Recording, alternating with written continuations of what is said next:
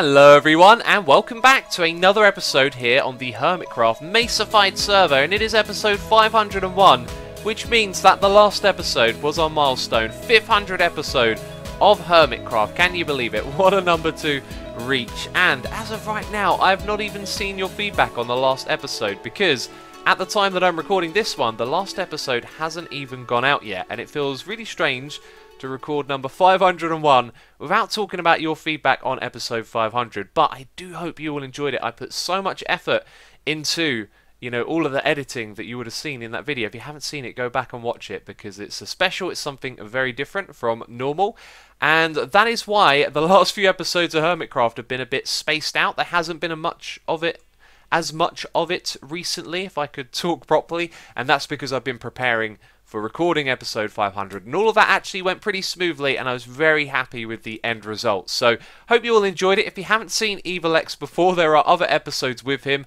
I'm going to make a little playlist for you and put it in the description box if you fancy checking out the other two episodes, including 500, so 3 in total, where Evil X was featured, and then you can find it down there. So what are we doing right now? Where are we walking? What is this mysterious place that I am not talking about? This is actually our tunnel to the Logfellas headquarters. It's something I've been working on in a live stream so far, and I know some of you aren't too keen on me doing stuff in streams and not in the episodes, but you know, there'll be a point where I come to this project in an episode and finish building it. I don't know when that'll be. It might even be today, but I've sort of already got other plans. So anyway, Ren built this tunnel over on this side. This is all his work, going up to this point. And then when it came to me building my tunnel on the other side, it just sort of made sense. We had a little bit of a vote about it. It made so much sense to just copy his design and continue it up to my end, because otherwise we'd have some sort of like contrasting design, and I think the continuity of this is what makes it work. So anyway, we can both get to this point right here, and then we're probably going to have another rail that goes down here a bit, and then it's going to lead to the entrance of the Logfellas bit. So lots of stuff being built and done in the background, and I do just want to chat to you a little bit at the beginning of this video. I get ghost blocks on this server, as well as a lot of questions about when I stream, you know, what's going on Twitch, because a lot of you have been tuning in and watching me stream. A lot of you like it and are becoming curious about it, and so I thought I'd just go over how the whole streaming thing works. Basically, I stream on Twitch every other day, and for this month it's going to be on odd days that I'm streaming. If it is a weekday, then it'll be in the evening. If it's a weekend, it'll be in the morning, and of course that's in my time zone. If you go to the Twitch page and just scroll down, there is tons of information and time zone information as well, so you can find out when I'm streaming if you want to watch it. And all of my streams are uploaded to the second channel. I still get questions about, you know, when you're going to upload your stream. It's on the second channel. I just want to make that very clear. And there's other content that I upload there as well, basically bonus stuff like follow-up to videos, and I did a snapshot review on one of the snapshots that had, you know, very little to talk about. I didn't feel like putting that on the main channel just because there was so little to talk about. And also I did an episode 498.5, a sort of mini prank episode on the second channel as well. So if you want to subscribe to it, there's like extra content and live stream stuff as well. Thought I'd just mention that at the beginning of this video. So as well as doing this tunnel, we've also been working on a translocator elevator over here, which is kind of finished apart from the bottom bit. If you haven't seen one of these before, they're very noisy and they're very fast, and it takes me all the way back up here, which is cool. And then to get down, we've got this little water drop as well. And as well as that, having this amazing little elevator to get up, we're also expanding our little, what do you call it over here? I don't know, it's like our secret entrance bit. We press the button on the wall, then we can walk through the back here and go down to other places. And someone pointed out in one of the streams when we were working on this that having these like one-way corridors aren't very pretty. And at the time, I was just sort of squeezing it in behind other walls. And now going down here, we've got this not particularly interesting path. But it goes all the way down to the tunnel, which I haven't quite finished, and it goes down here as well. There is actually a bone mill farm that I've had for quite some time and forgotten about, so one of my projects is to hook it up. And when I was over here, I saw a creeper, and I kind of panicked and threw my pick at it, which was really unfortunate. But anyway, that's sort of all done with now. How many bones did we get? Not a lot while we were down here working on this thing. But anyway, for this episode, we are going to be working on other things, not this tunnel or bone farm at our base. And what we're going to do first of all is head over to the Brown District. So we are over here to do some maintenance work because Mumbo has opened a TNT shop, and for some of this is slightly alarming. The destructive power of this shop, if something bad were to happen, is quite alarming. And it was just the other day as well that I was inside this area here, which I do believe is fully lit up.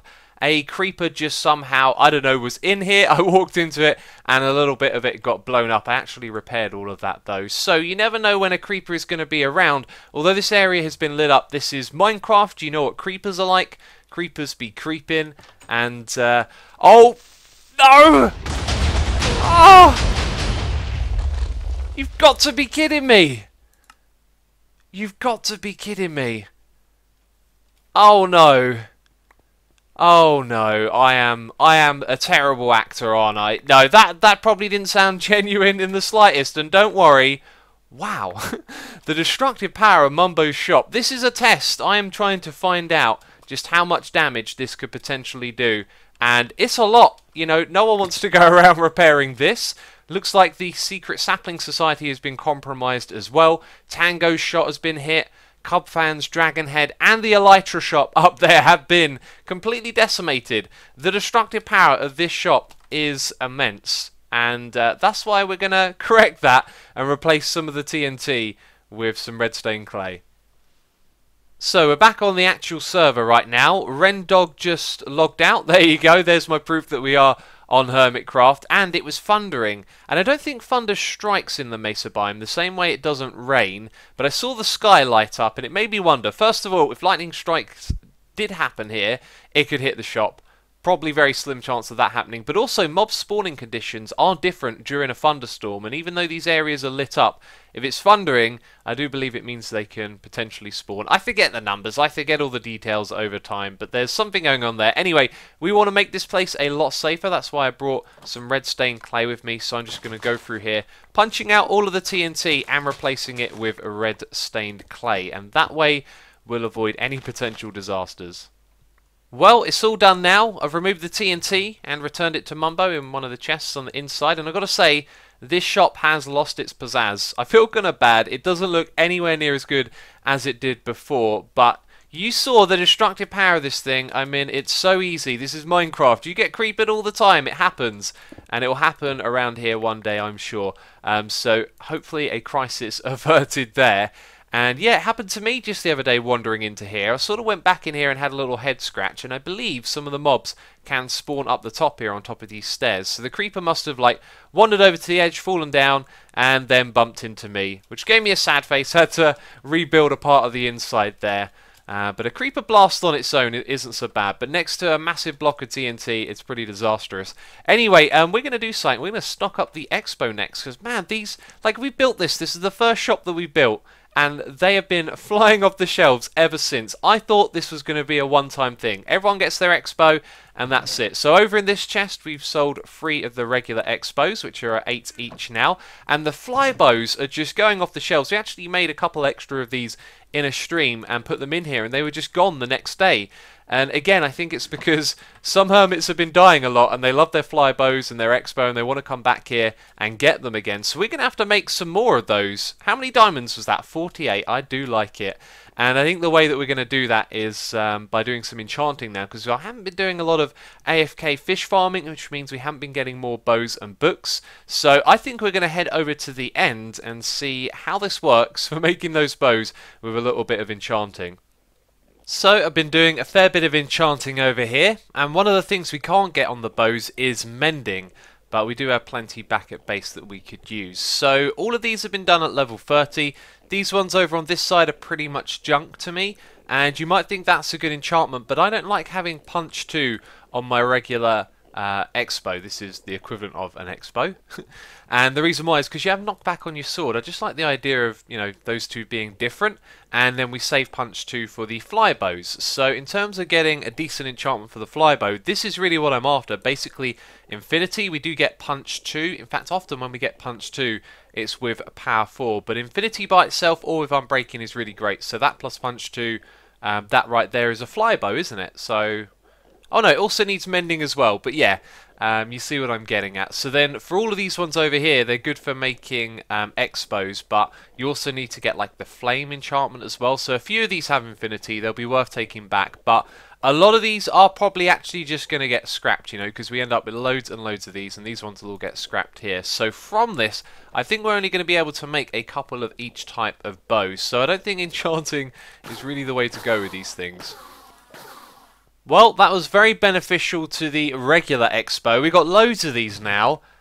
Let's have a look. 10 in total, I think.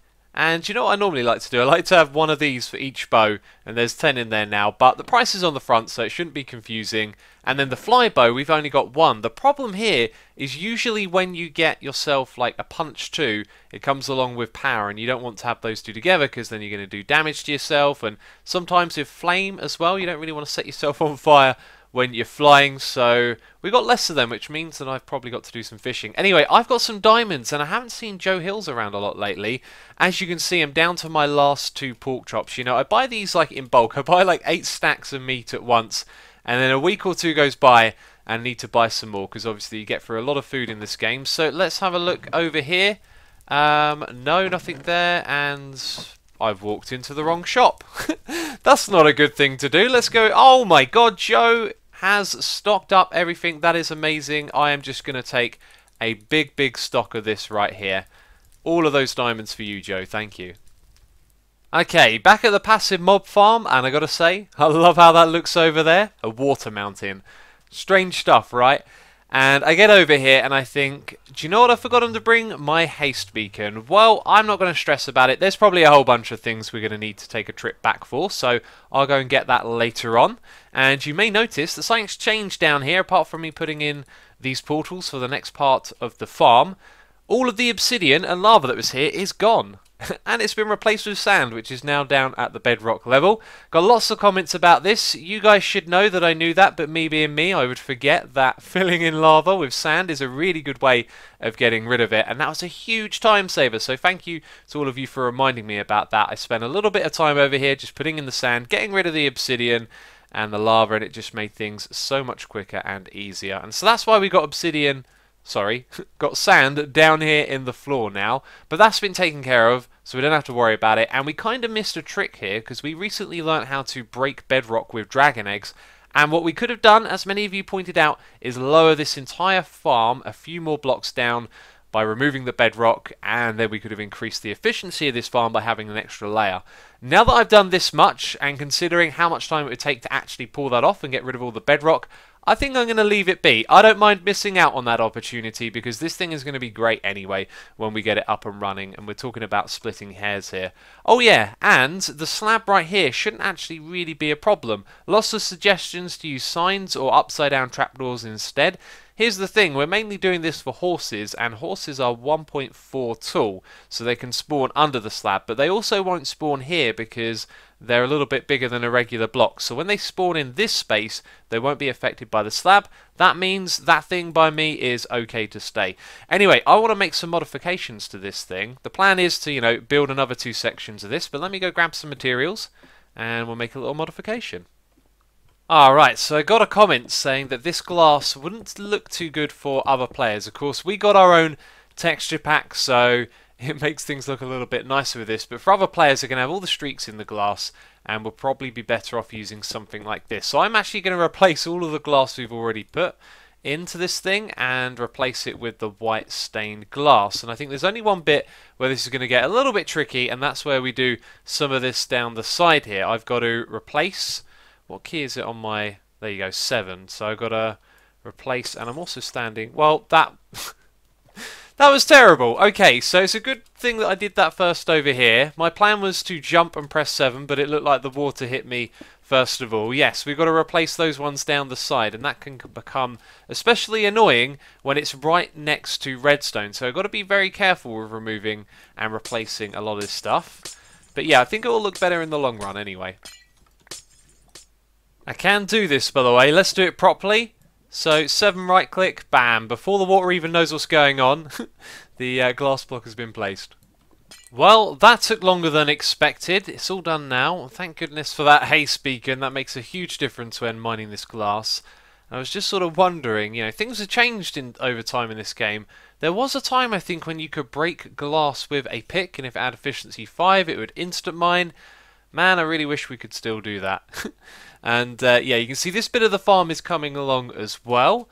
And we're sort of building this a little bit different from how I did it before. So I should probably focus on getting in the pistons and the water next, as they might be a bit more tricky once all of this is in. But I doubt I can even build all of these floors. Believe it or not, I'm out of dirt. And I was thinking to myself, I spent such a long time digging through this area. How have I got no dirt left? And then I remember that I gave a whole bunch of it to False as payment for her helping us with our building in the Brown District. So it looks like I might have to go and do some more digging to get some more dirt at some point. So I've made a modification to how the redstone works, and it's actually quite convenient. You see our signal comes all the way down to the end here, and can it go one further? It can't, but we just updated it. That's not powered, we just updated the piston by placing it there, which is kind of interesting because it didn't power the block yet. An update made its way down below. I don't know. Anyway, here's the change. We used to have a repeater in the middle, and what I decided to do for this gap is put 3 repeaters in a row to add a delay. And of course this piston's bud powered by the redstone here, so it actually works out really well. Just so happens that the distance is just right, that you don't need an extra repeater in the middle, which is really cool. Now the other cool thing about this is that we're probably going to need a bigger delay than 3 repeaters, and now we can quite easily just have a block here, have some repeaters go in that direction, go across and come back, and then continue along, because we do want some more delay in here. We want the water to go all the way out to the ends, then the next one, then the one after that, and then when there's been enough time for the animals to go all the way to the end, it will retract. And basically everything in the farm needs to work one by one, and by having, you know, those repeaters there laid out like that, we can expand upon it, and it works out very conveniently. Hopefully that made sense. Here's how I'm doing with the rest of the farm. It's slowly coming along. I'm just building the same old thing that you've seen me do in the episode we last worked on this, but as of right now, sort of low on resources. Got to go back to base, craft some more pistons, find somewhere to get some dirt and grass from, and then finish this thing off, I hope.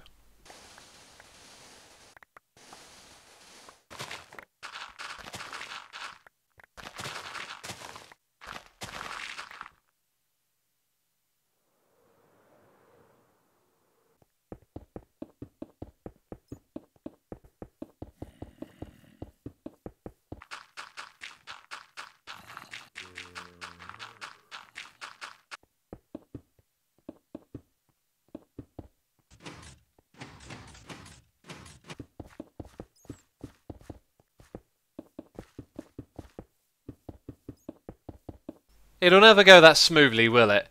There'll always be something. There'll be another reason for just one more trip.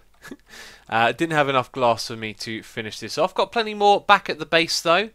And I don't think you technically need to go there, do you? You can go there instead. There we go. Yeah, so I got to come back here and do another round to finish this off.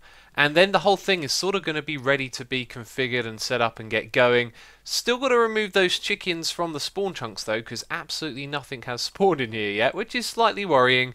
But as of now, I think we've worked on this for enough this episode, so we're going to hop over somewhere else and work on something else for a bit. And also glitch into a ladder. So I've kind of like walked into a little bit of a project here, been dawdling around in the base wondering what to do. One little thing I did do is add crafting benches. How easy are they to access? That's actually not so bad. A little bit of focus, look and aim. It'd be nicer if they were a little bit more obvious. Could probably put something behind the chest as well. Anyway, put crafting benches underneath them. Just went round the back here. And I've been thinking maybe we should fill in the back, but on the one side there are some rails in the way, so just making little tweaks around this area. You know, one of the things we did is tidy up all the chests that used to be here. You can see that the water and the brewing stand is still there. I'm thinking this area might become a brewery at some point, but I want to build my little tower on the other side. I've sort of fallen out of my building groove at the moment, which is why we haven't been doing too much here, and that means that I'd want to connect it to this room, and so it's all been going a little bit slow in the base. But down below, I have got a little bit of inspiration just to do some nice simple interiors, mess around with some materials again. Down here I've changed this to orange, which I think looks much nicer. Then we have a ladder to go all the way down here, and you can see it goes down a very long way. So to get back up you got the ladder, to go down you have the drop on this side that goes into water. and this goes down to the bone meal farm. What happened there? Did I jump back up or something? And I was just looking at this and I thought, do you know what, you can make a little bit of a room here, dig this out and make it look a little bit more interesting to come here and AFK. In fact, making an AFK spot as well, making this safe. There's been a couple of creepers around here and we need to light the place up. So I'm going to do some digging down here and make this look a little bit more interesting. And what is the other thing that we need to do? It is to climb back up the ladder. And it actually takes a really long time to get back up this, which gave me another idea, believe it or not. So the translocator elevator that we have here is a great way of getting up, but we are actually at Y63. That is where this tunnel is. The mesa does go quite above the sea level, so the bone meal farm is really far down below, and I would like to extend this translocator elevator downwards. The thing is, I haven't built one of these where you can sort of walk on halfway up, because we would need this to be a piston, and then we'd need to activate it from that point, which could be a little bit tricky, but I'm confident we can find a way.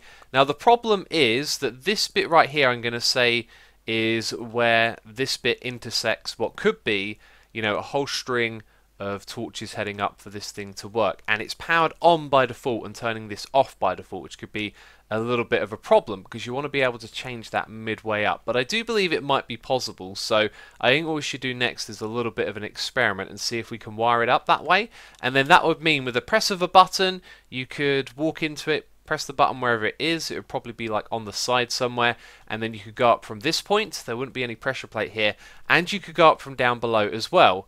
And there's just one more thing for me to check, which is the location of this, because it could be that this is directly above the bone meal farm. That might be a little bit of a problem, actually.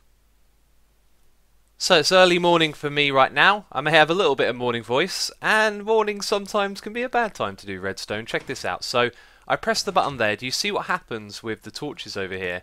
The one at the top doesn't change, and that's because it seems to change the bottom two, and then it just decides that it wants to stop. And this has been giving me a nightmare. I've been scratching my head. This is sort of like a recreation or adjustment, I guess you could say, of the original redstone with this block right here above the the redstone wire. I've realised though this makes the whole contraption fire twice. That's actually an important part of it because it seems to like lag out a little bit, and then this second wave of the pistons firing sort of gets you up to the top. So let's actually go up to the top and you might see what I mean. No, that time we went all the way up. Sometimes you sort of get stuck halfway through and then all of a sudden you go again, and that's because of that second wave. But anyway, as you can see, I've made this work, and what I've sort of learned here is that redstone is funky. We already knew that. If you change this though to a repeater and put it on the second setting, then the torches go all the way to the top, but they don't go fast enough, which is really odd. And it turns out what you got to do is use no repeaters at all. So in order to get this signal around to here and to have this one behave properly, I've had to run it through 1, 2, 3 different redstone torches, which is seemingly unnecessary as I say it. Did I just try going straight from there to there? I'm not sure that I did. That might work as well. Let's pay attention to the torches. Press the button over here. Oh, okay. I may have just simplified the whole thing a little bit more. It's funny how these things work. No. Yes. Okay, I took a little bit of damage. That's strange because a piston shouldn't be able to damage the player. You don't suffocate inside the block. Why did I take damage? And this time I come all the way straight up. And seemingly I got up there faster as well. I don't know, sometimes I think you fail midway through this thing and then the second wave picks you up again, but it's kind of hard to tell. Either way, I think we did just compact that. So we found a way to add a what would you call it, a midway, a multi-floor sort of system to this, because you can come over here, you can press that button, and because it's going to target a block that isn't powered, this one right here, it means you could technically put this at other heights as well and then have it as a multi-floor translocator elevator, which is fantastic. I really like that. Yeah, so anyway, we just got to extend this all the way down to the bottom now. I've fallen into a hole. Right as I start recording, I've fallen into a hole. So, this thing works. It is in place. Let's go and ride it. And I do like these elevators, but it takes such a long time to build one of these. So, we walk forward, we stand here, and we go all the way up. If we look to... There you go, you saw it. Look to that side, you can see the halfway point. and it takes us up to the top, which is fantastic. So if we drop down to this bit, I had to rewire this a little bit, had to use a piston because this was bub powered, and then if we didn't use this piston it would sort of break. I don't really need to go into the details, do I? I've just been fixing it as I go along. So that's the entrance here now. It also lines up with this at the other side of the room, and if we drop down here we go to the area down below. Now this has unfortunately sort of positioned itself right above here, which means it isn't too great for having a entrance. You know, the best place for it to be would be right in the middle over here, and you just walk straight into it. But what we'll probably do is have a staircase in the middle of this area that then goes up to the side and into the translocator elevator. The moment it's a little bit high because this thing actually starts quite high up. If we go down by a block, you can see I've put in just a couple of extra pistons here to show you where it would actually go to. So I think it is just above there would be a piston, then another one here, and what we can't do is bring it down by one piston. It has to be two because of the way that the torches that power all of these sort of alternate back and forth. So that means this would be the floor, and the reason I didn't do this before is because we need a piston directly underneath the floor, then we need blocks below that as well. But I could actually wire this up differently like I did the other one, and maybe just above the top here we're able to squeeze in the right sort of redstone, so then we would be operating from this height right here, and it just means that there's a little bit of a shorter walk to get to the translocator elevator. And I'm sort of like nitpicking a little bit with this stuff, but you know, you don't want to have a nice fancy elevator to get you up to the top quick, but you've also got to walk through this big stairwell to get there. You know, it doesn't really make sense, does it? So it's one of those things that we definitely want to look at changing. So, ladies and gentlemen, it has been busy times for me, and I wanted to do so much more, so much more. Check this out, though.